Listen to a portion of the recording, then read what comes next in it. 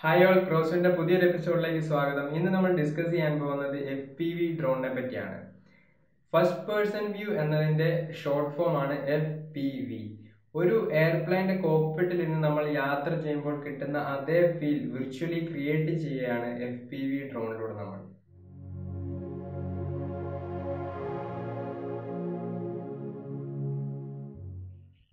First person view ഫ്ലൈയിങ്ങിന് നമ്മുടെ ഡ്രോണിൽ രണ്ട് extra components add ചെയ്യണം. ഒന്ന് ഒരു ആക്ഷൻ ക്യാമറ, രണ്ടാമത്തേത് വീഡിയോ ട്രാൻസ്മിറ്റർ. ആക്ഷൻ ക്യാമറയിൽ നിന്നും ലൈവ് വീഡിയോ ഫൂട്ടേജ് ട്രാൻസ്മിറ്ററിൽ എത്തുകയും ട്രാൻസ്മിറ്റർ അതിനെ റേഡിയോ സിഗ്നൽസായി കൺവേർട്ട് ചെയ്ത് ആൻറ്റീന വഴി സെൻഡ് ചെയ്യുന്നു.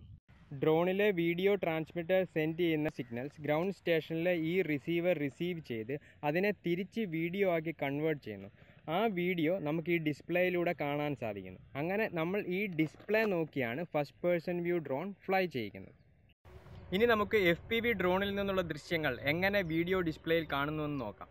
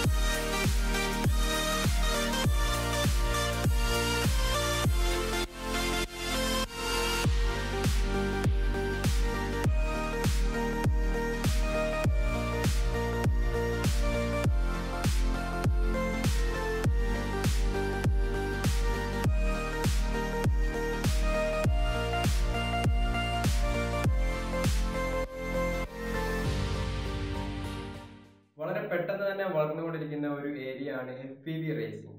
ഇന്ന് കേരളത്തിലും ഇന്ത്യയിലും അതുപോലെ തന്നെ ലോകത്തിന്റെ പല ഭാഗങ്ങളിലും FPV റേസിംഗ് നടക്കുന്നുണ്ട്.